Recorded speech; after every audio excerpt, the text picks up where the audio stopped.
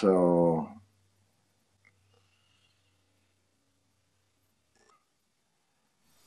most of the real activity in all of this, of course, occurred BC, before computers. It started out as the telegraph operators they were on duty on Christmas Eve over the holiday. They had nothing to do. Nobody was sending a telegram out particularly.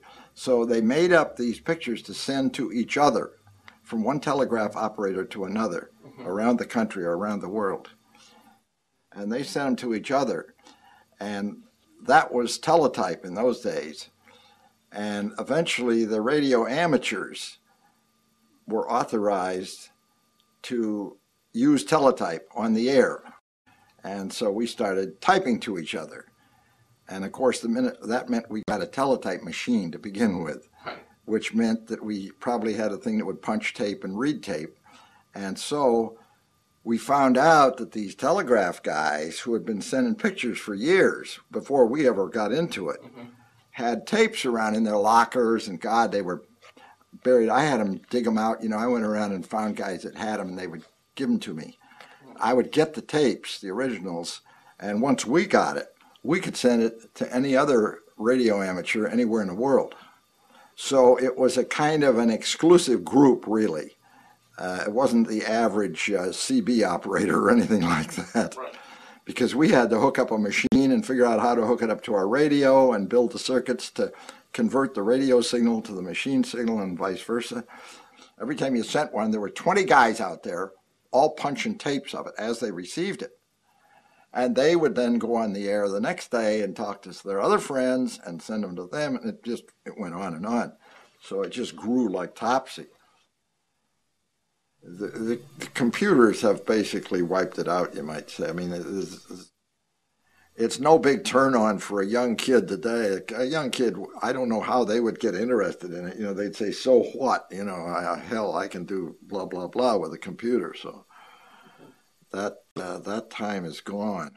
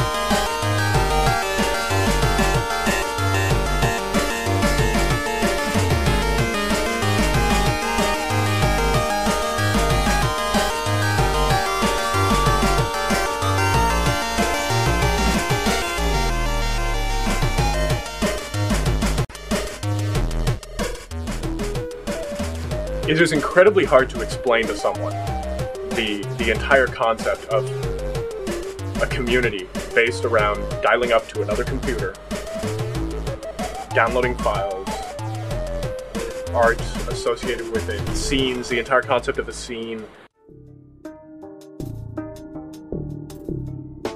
I've tried to explain what ANSI and art groups and the meaning behind it is many times, and never once have I been successful at it. I mean, these things are so hard to verbalize, to vocalize, to paint this picture of an entire subculture that most people have no idea has ever existed. really, the more you learn about the beginnings of the art scene, the less you want to. It's backstabbing and politics. I mean, it's something impossible to explain, only something you can experience. And once you get into the scene, you can actually feel what it's about. There's something kind of archaic but special about it. The dynamics behind an art group is so vast. It's so hard to explain every bit, because you had your literature, you had your telecommunications people, you had the people that were just running the group. It was an organization aimed to create artwork. the ANSI scene is just so huge to try to cover it in one interview. If the definition had to be down to a simple one-sentence kind of deal, an organization of individuals using BBSs to produce and distribute artwork. Making your board individually you was the most important thing, and was the thing that would bring people back. It wasn't good enough that they just looked like every other board. I had to be able to enhance them. And even then, content was king. People wouldn't come back to your board if it was the same menus day in and day out, week after week. You had to keep the same menu structure because people would get to using it fast, key when they wanted to go to a particular board. But you would also want to change the look and layout and feel of the thing a little bit, because that would keep people interested. It would keep them coming back. And the only way I could do that was to create some sort of art that was able to be transferred across the modem. And that really meant working with ANSI. The software was good that bulletin boards run, but it was really ANSI that accentuated everything, made it look good.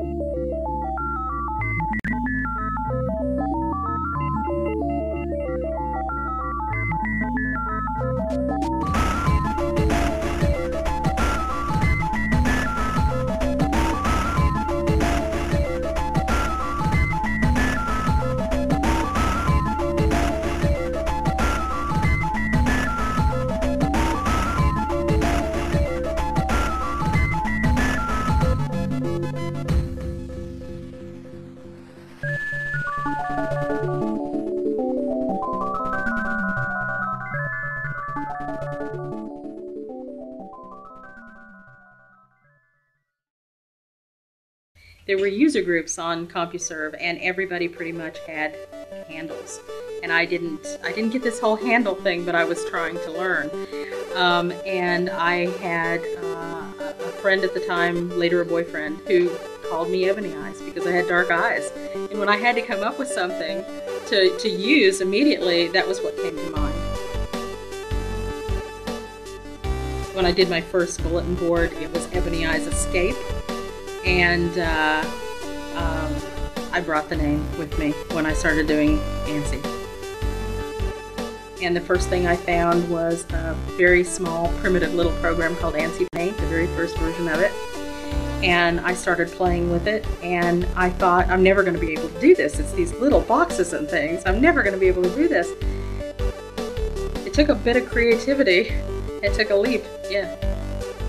And before I knew it, I started figuring out ways to create what, if you stood back a little bit, looked like pictures. You had to kind of stand back a little bit. And that's really always been the case with ANSI. The further back you stood, the better it looked.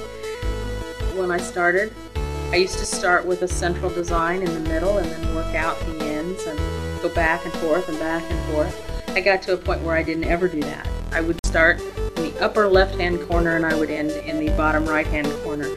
I had an idea of exactly what I wanted, and I never went back to another line. I would go back a few spaces, but I never went back to another line, ever. Unless I was going back to add a signature, pull something out to add a signature or something like that. Because it isn't like you had, this high-class HP colored laser jet that you could pop them to and just, well, let's just look at it that way. Your options were really limited. It was the whole stone, knives, and bearskins. That's what you were doing. But it was what we had to work with. And I loved it. I just loved it.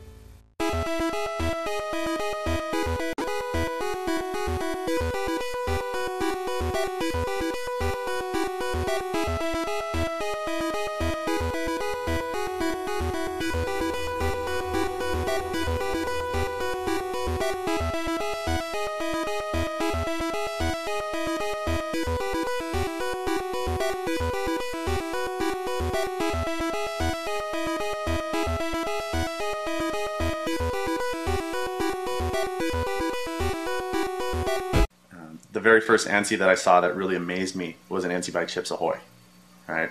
And I was just like, Jesus Christ, this is amazing.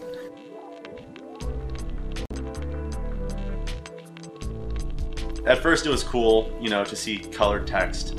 You know, when you first saw your ANSI colored text, you know, that's kind of cool. But then these people took it to a whole different level that I had never seen before. And it, you know, it motivated me because I had an artistic background and I said, you know, how can I contribute to this is basically what I wanted to know. I don't know precisely when they, you know, were formed and who all the founding members were. I just know a few. I know that once I did join, I started calling out other boards, as I had been doing anyways the whole time, all over the world. And I started seeing other people who were doing really good artwork, and I said, you know, you should join Aces of ANSI Art. You have very good artwork. They would just basically draw an ANSI for the board, and it would stay on that board. It wasn't being sent out other places, other boards. That was an unheard of idea at the time. It was kind of like, okay, BBS such and such needs an advertisement. Here you go. And it would be stored on the headquarters site and that site. And that would be it. There would be no other redundancy there. After I joined the group, I would start going around just dialing boards at random. They didn't have to be an elite board.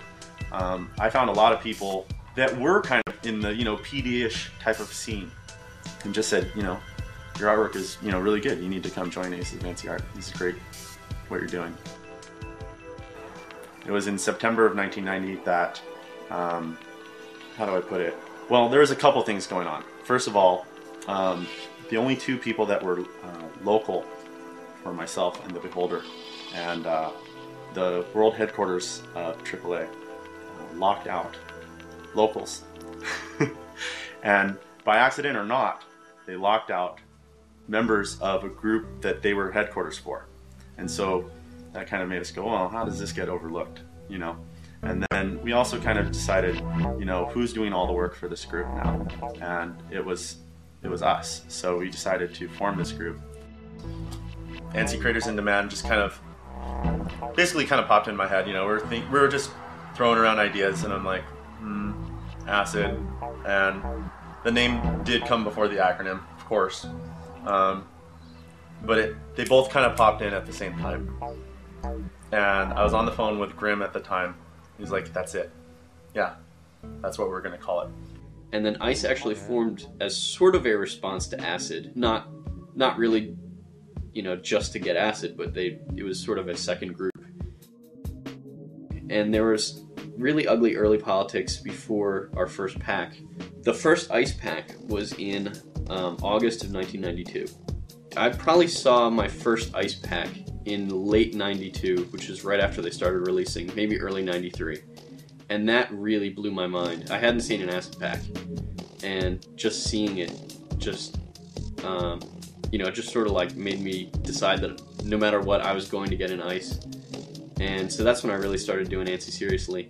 And I eventually had to beg my way into ICE trial. I was talking to Metalhead, who at the time was like the big ICE guy. It was me, Force 10, Tempest Sales, and Lord Mischief. And they all slowly dropped off. And I became pretty much the person that was active as staff. And probably for about a year, I was pretty much the person that was active as staff, and the person making decisions, and the person dictating what was going on. And then eventually, I brought some other people in, and some other people got brought in as some of the older staff members got active again. So I was talking to him, trying to, you know, I talked to him on the phone. I was like, you know, networking with him, trying to get my in with ICE. And Christmas Eve of 93 was when I gave him a new ANSI. I gave him one that he said was pretty good, and then I gave him this new ANSI, and he said, I remember he said, "Did you draw this?" And I said, "Yeah." He said, "Okay, you're in ICE." So that was how I got in the group.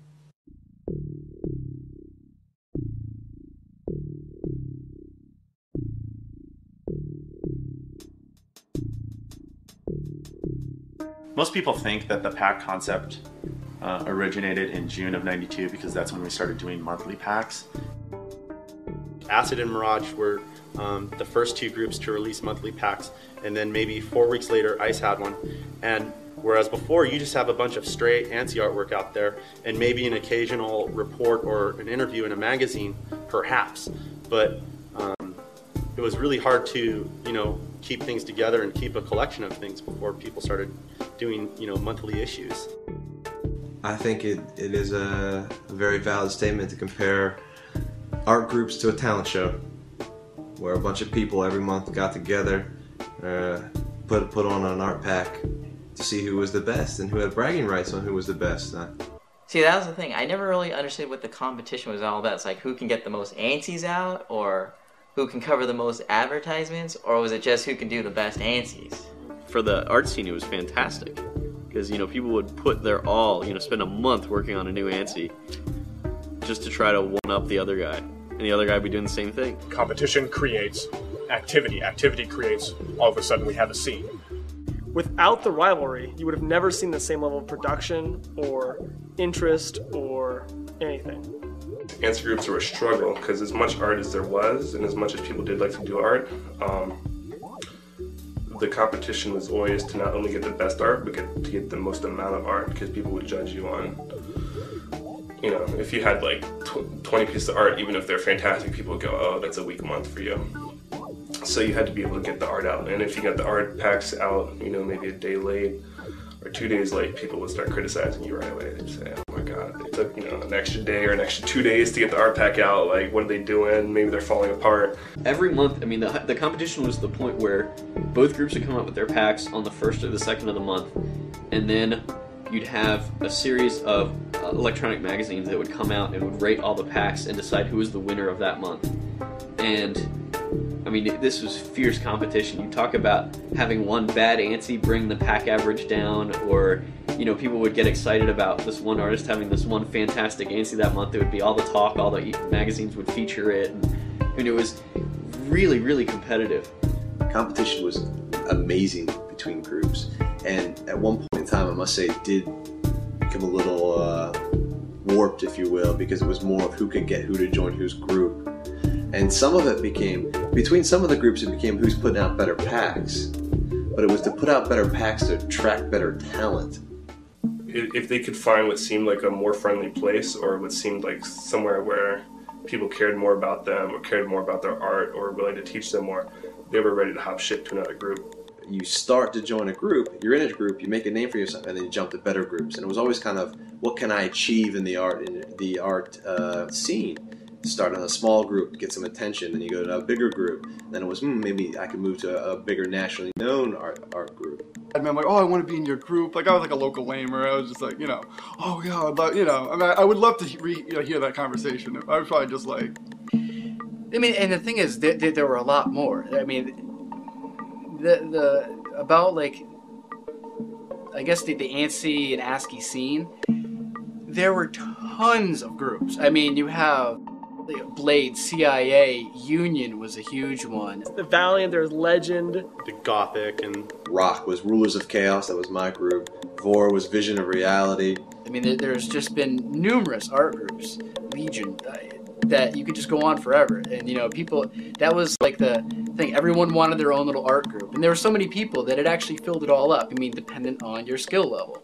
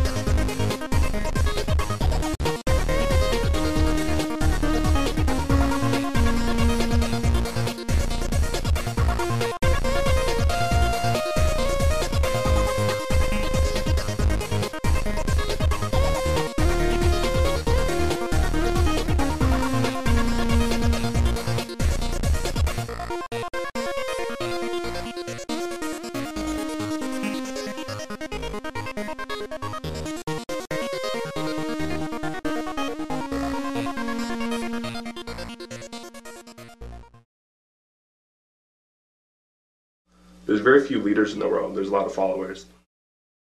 And there's very few people that will actually take the initiative to go and do all the work that it takes to actually put together a group like an ANSI group. Because a lot of people that ran ANSI groups were early teens. I know when I got into actually running ice, I think I was like 14 years old, 13, 14 years old. And it's kind of hard to, manage anything at 13 or 14 years old, let alone a group of maybe about 100 people. I mean, being senior staff back then was so much work. I mean, I took one summer, thankfully I was like 15 years old, so it wasn't a big deal, but one summer I didn't have a job and I just sat every day calling people, getting new artists, arranging, organizing the pack. I mean, it was like I spent so many hours just running the group. By that point, you have no life whatsoever, right? There was a lot of work that went into this. Putting together an art pack is not an easy thing. It never was. It took a lot of time. I had skipped many family vacations to put out acid packs. Some of the biggest challenges were collecting all the artwork. Now, being the world headquarters, that's where all the art had to end up. It had to end up there for the pack to go together. And we have inside the world headquarters, obviously you can have different sections, and based on your access to the bulletin board, you could have sections. Now, being the world headquarters, if you were a rock member, you would get access to the rock area, which was special. And all uploads had to be there by this time here, and then I would put packs together. What that would entail was people uploading it to the bulletin board closest to them, or if there wasn't an ACID member board closest to them, a courier scheduling a time and working out a time to call them. And we would always be in very close contact with all of our artists, always. And it was always by phone. I mean, email was nice if we couldn't get a hold of you, but ACID was a very social group. And so we would have conferences constantly. And we'd be like, hey, here's what we're doing, here's what this person's doing, and what are you doing right now? What kind of ANSI are you working on? Which was always the biggest problem. Motivating people to draw. Nearing the end of the month, hey, it's a week before the release date. I don't have any art. I would start calling out people. I would do what Radman did. I would call their homes, call their work, get a hold of them, draw for the pack, it's coming out. You know this, it comes out every month. What are you doing? Do you want to be in the group or don't you? Do you want to draw or don't you? If you don't, then fine, it's okay. Just let us know. Because it's not like the internet where you have email, you send an email and it goes right to that person. And then if you want to send a mail to somebody, you had to make sure that you were on the right board that they were on also. You also had to make sure that you were on the board, that they probably would check it sometime in the near future, so you could leave them a message and start collecting art. I'd call someone on the phone and say, you upload this to this certain board and you upload it to this one. And so there's a lot of phone calls going on, but we would get them to do those boards, and from there it would sort of spread out. Couriers who wanted to join, they had to have, we would ask and expect them to have multiple phone lines, of course, as many as possible. They could dial up multiple bulletin boards at the same time. If they had 2 computers and 2 modems, great. And it would be also a requirement that they have call waiting and 3-way calling. It was a constant struggle. It was a constant struggle of, hey, why don't you join my group? Hey, whatever, we have these people. Oh, it was a lot of offering, like, oh, look, we have this really big name. And that person would go like, oh, wow, you have that guy in your group. And it's like, yeah, I can let you actually talk to that guy. I can let you actually, he might actually give you a tip or something. He might actually take your ANSI and take a look at it and maybe make a change or two and show you how you can make it better. And they'd go, oh my God, let me come into the group or something like that. We had episodes where one artist did not get along with another artist, and they were both two extremely talented artists, and one would be like, I'm gonna quit if you accept this artist in. And we didn't tolerate that kind of attitude, and if they couldn't give a really good supporting reason why, we'd be like, you need to get over it or understand that this person's better and you can just go ahead and quit. There was one artist in particular who, it gets really messy, but he was having a relationship with a woman who was in our art group, and he was married. This was an on the side thing, and when they broke up, he told us that it was either we had to get rid of her or we had to get rid of him. And she was not known as being a particularly fantastic artist, and he was like one of the top guys in the art scene. And I didn't even consult with the other senior staff. I just said, okay, bye superstar. You know, where if you give me an ultimatum, no chance. And so we got rid of him. Whether it's the guy who's running the group taking advantage of all the artists so that he has some additional access, or it's the artist going back to the local AC and saying, hey, I'm a big important underground art scene guy, call my board, do whatever it is. It's like that whole class structure. There was a brief period where I actually said yes, I would join ICE, with the caveat that I would still be an acid. I forget who I was talking to at the time, but I think that caused quite an uproar. I think Radman called me up and some other folks from some conference, and they're interrogating me, you know, about like, did you really join ICE? What was this all about? And you know, you can't tell me this isn't true. You know, he seemed really heartbroken by it, and so I said, yeah, there was this time, there was this call, and this guy, I forget the guy who asked me to be, and he's like, it's cool if you're still an acid, just be an ICE and just put, you know, make us a logo every once in a while.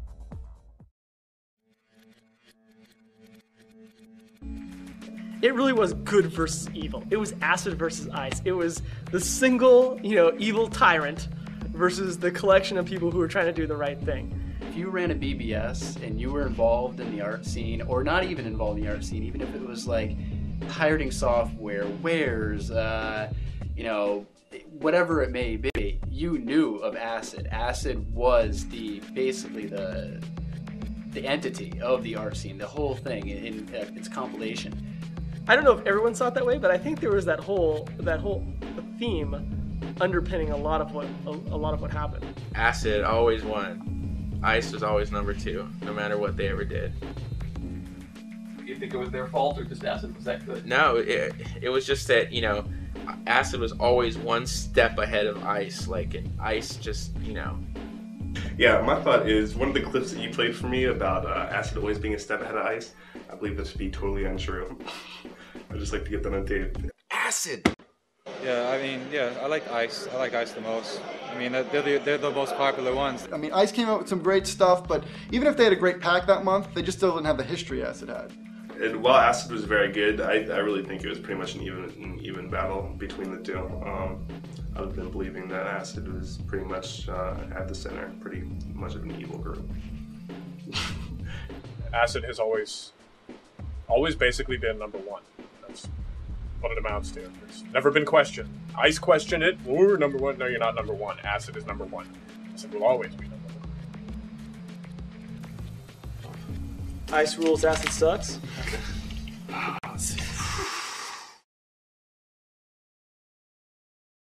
You had to have a lot of time on your hands to be able to do it, because ANSI was such a slow process, especially to do very good ANSIs. It was a very slow process. You know, I work half an hour here. Sometimes I'd get like a whole stretch of like 5 hours in a row. Like I just surround my computer with, you know, munchies and whatnot, and I just haul on it. And then, you know, some of the pieces, like the bigger ones, like if they were like 600 lines, which is pretty large, you know, it took me months. You know, doing this every so often, I'd make something else, and I'd probably be making something else at the same time. The longest ANSI that I ever worked on, I think, was actually 2 months of really like working on it. Not just like 2 months where I'd have like 2-week breaks in between, but I would really like, you know, be doing a little something to it every day. And it took me 2 months to finally get all the blocks right, and, you know, get all the colors in each block right, and get the little shading between it and everything. What made ANSI was like how creative you were with it. You almost had to like trick it out into doing things that you wanted to do. Because, I mean, it wasn't just a matter of placing blocks. Like you had to know, I mean, it was a while ago, but you had to know like, to truly be a good ANSI artist, you had to do a few of them. Like even if you were very talented, a talented artist, probably, I would say, a third of any ANSI is just being technical enough to know how to trick the ANSI code into creating like the effect you wanted to create.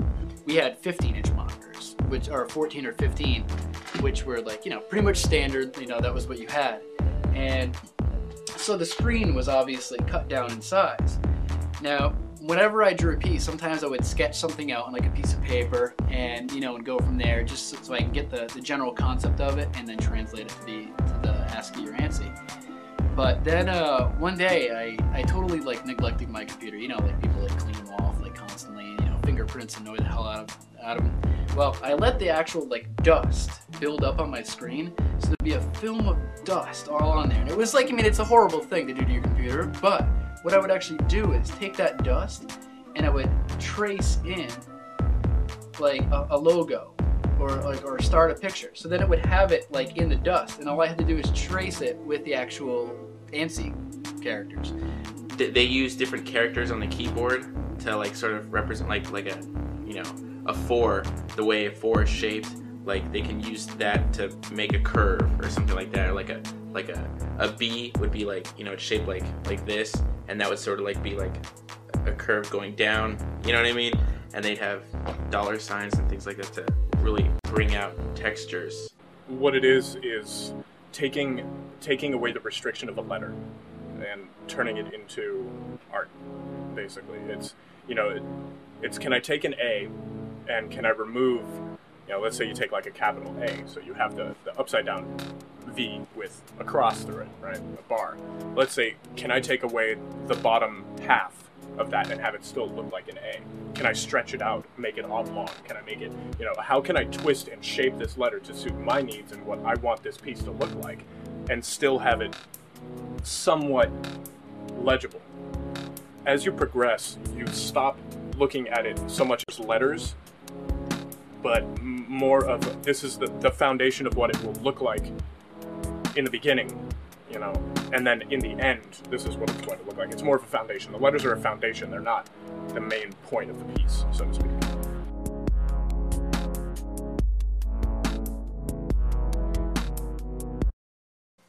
Basically, ripping is when you're taking somebody else's artwork and taking credit for it. You're ripping them off.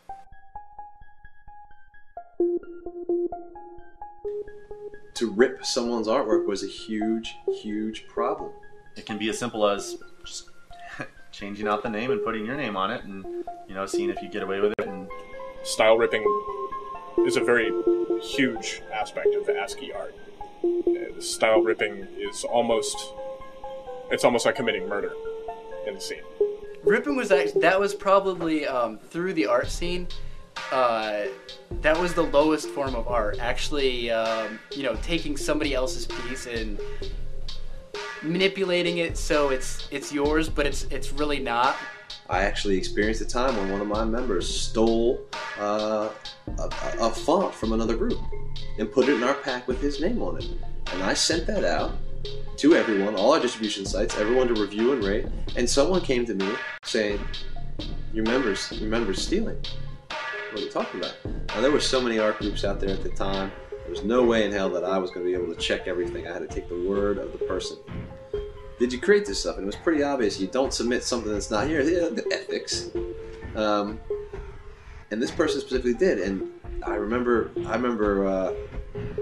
in the next month when I found out, formally apologizing to the group, saying, I'm sorry this happened. I was unaware of it. I would not do that. That's not what we're here to do. We're here to make incredible art and try to recruit people to have a good time, but to provide high quality art. And I apologized. And I remember writing apologizing and then telling him to fuck off out of the group as well. We always had rumors of people ripping, and we would always have to investigate it. And generally, I would go into it siding with the ice artist and looking for conclusive evidence that they actually did something wrong. Because a lot of times I think the ripping charges were definitely, people got really overworked over something that was really small. People were so adept, like they would be able to sit there and notice those things, like a basic line structure, or even down to the point of where the character strings in order to make a curve. Like some people would use like a pound sign that goes to a power sign and so on and so forth. And that was like the way that people did those things was their signature style. The way that things formed, the characters they used was what built it. Because that's what creates your style, your personal style. This is how I do the corner of a D. It's that type of minutiae that distinguishes you from another artist. It seems ridiculous in some people it would seem ridiculous that you can take two Ds that look almost the same, yet the fact that one has a certain type of curve on it, you can look at it and go, it's that artist, as opposed to this is that artist. There was one guy named Trauma who ripped other ICE members' artwork in his and had a web page where he was just taking pictures from other ICE members and saying it was all his artwork.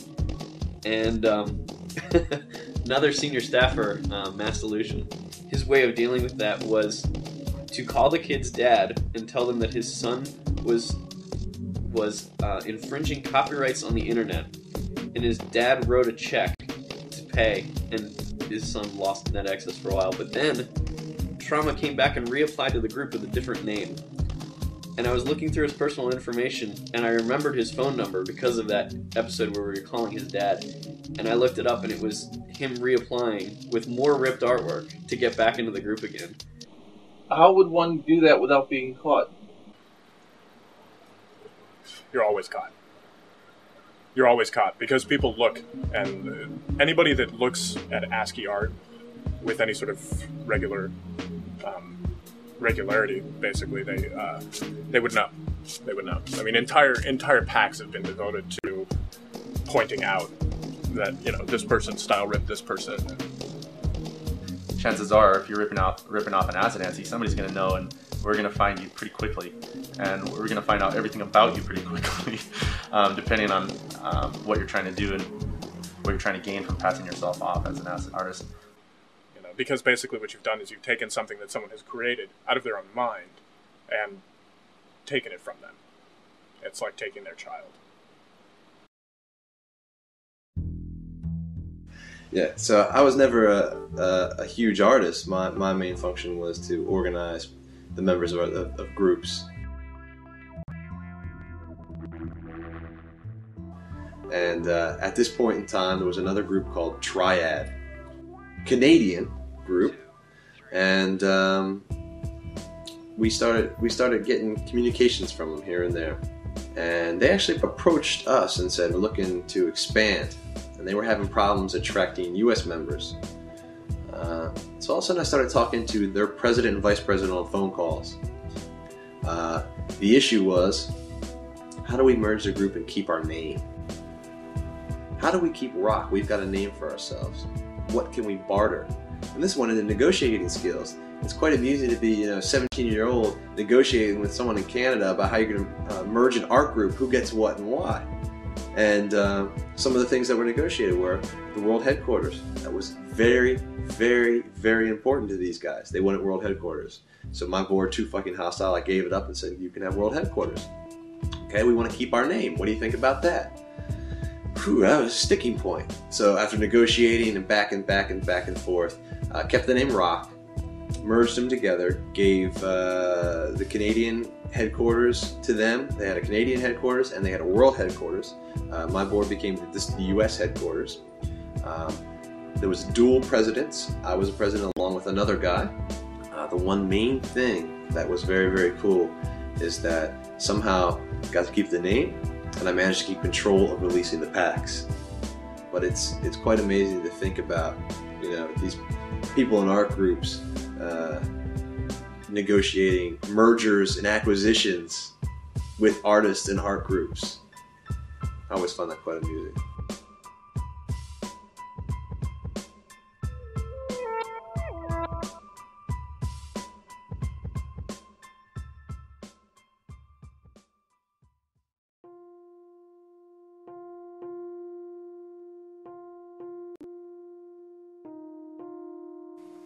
It was, it wasn't an easy decision to make because we had to cut people, we had to say, we're not doing this anymore. You can still contribute to acid. You don't have to do ANSI, but we're just not going to allow ANSI anymore. After we lost BBS, the whole scene really fell apart just because I think it had partially to do with the lack of a hierarchy on the web, that there wasn't any rigid boards or groups. I'm sure they felt alienated by it,